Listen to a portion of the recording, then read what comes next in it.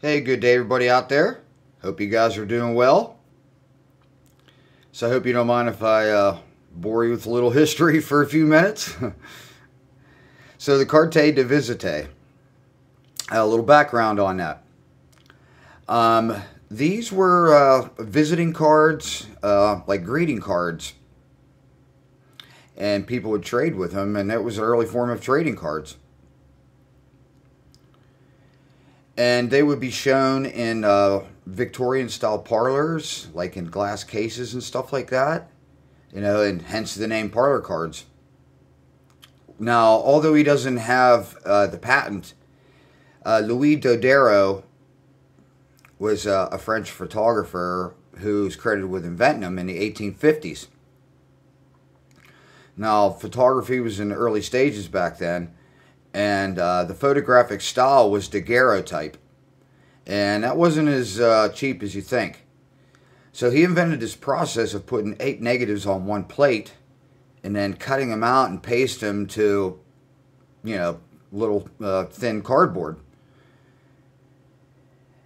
And, you know, it was an inexpensive way to for people to have photos of loved ones, you know, family, friends, and, you know, famous people. So we get to Matthew Brady, and he would adopt this format during the Civil War.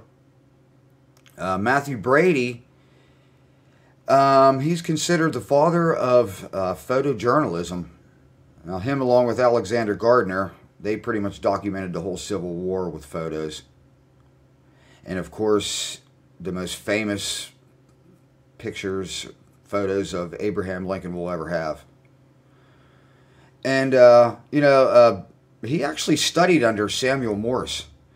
So everybody thinks Samuel Morse, the Morse code, obviously, but he was actually an artist and a photographer.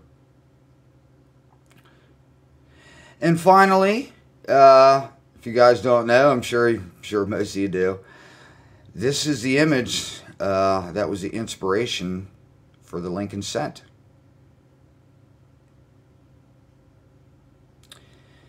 So these actually, you know, Abraham Lincoln, I don't know how many he sat for, but he signed every one of them. And I'm not sure how many there are, but they're pretty rare. You can buy reproductions today. They're probably like 15 bucks or something, but you know me. I had to draw one. So thanks for hanging out, everyone. You guys are awesome as always. Everybody take care and be safe. Peace.